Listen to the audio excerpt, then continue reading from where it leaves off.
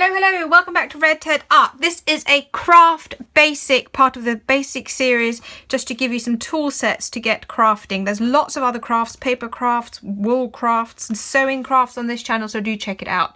Now, I'm showing you today how to use a needle threader, which is helpful when you've got very small eyes in your needle or you're not so good yet at threading. So what you have to do is you take your needle threader, and it's got this metal bit here, and you gently push it through the eye of your needle. Like so. If you need to, give it a little squeeze and push it through. Push it all the way till your needle sits in that kind of little crossover bit. So there you go. Then you take your thread and you put it through this nice big hole. Much easier, isn't it? Like that. Now you hold your thread.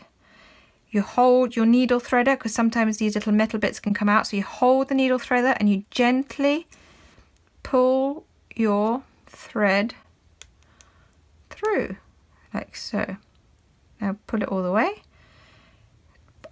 take it off, and there you have your threaded needle. And that's how easy it is to use a needle threader. Hope you liked it. Lots more craft basics here on Red Ted Art. Do check them out, as well as all our other crafts. And hopefully we'll see you here again soon. Bye!